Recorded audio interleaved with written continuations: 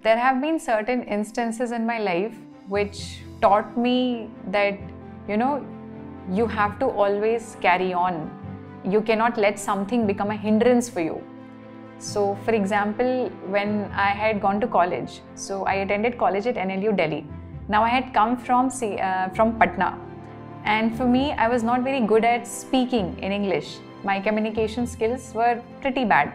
I could read, I could write, but I was not able to talk. So once I went to college, I saw all those, Delhi people and all the people from really good schools all talking in English. For almost a month, I wasn't, actually speaking. Like even in class, I would be a silent kid outside the class in the hostel, and I would just find, a group of 2-3 people who I knew they are comfortable, talking in Hindi, and I won't have that inferiority complex in talking to them.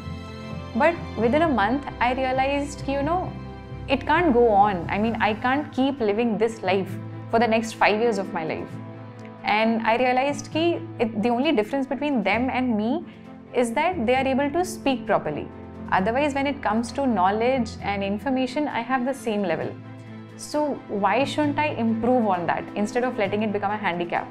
So as you can see, I'm able to talk to you properly in English. That's because I didn't let that become a handicap for me. Again, I'll take you guys to an instance in greyhounds. So every 3 days in a week, we used to have a 10-kilometer round. And there was this one particular day when I was not well, I didn't want to even start the run.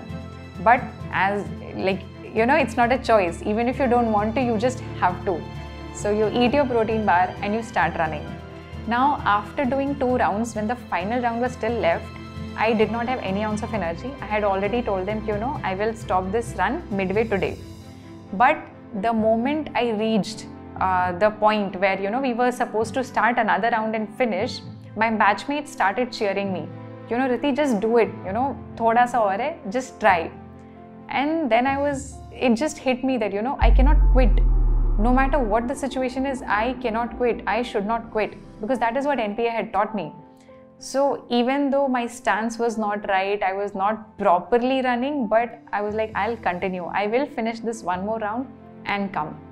So this is one thing I've realized, ki no matter how bad things seem, you have to find that courage within yourself. और वो आपके अंदर ही होता है. वो कहीं बाहर से नहीं आएगा. Nobody is going to come help you. Nobody is going to come save you.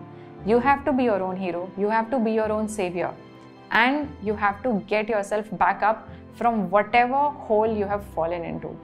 And always remember, any phase in your life is temporary. If you're sad, you will be happy. And if you're happy, there will be moments of sadness. So, it's not like once you're happy, you forget all the people who have helped you and just go your own way. No, you remember everyone who's helped you when you were down, and you keep, your relations intact with them. And you always know whenever you're sad, you just have to believe in yourself and believe in the Almighty, whatever form you believe in, maybe God, maybe spiritual, whatever. Just believe that one day this will change and you will be better. You will bounce back better.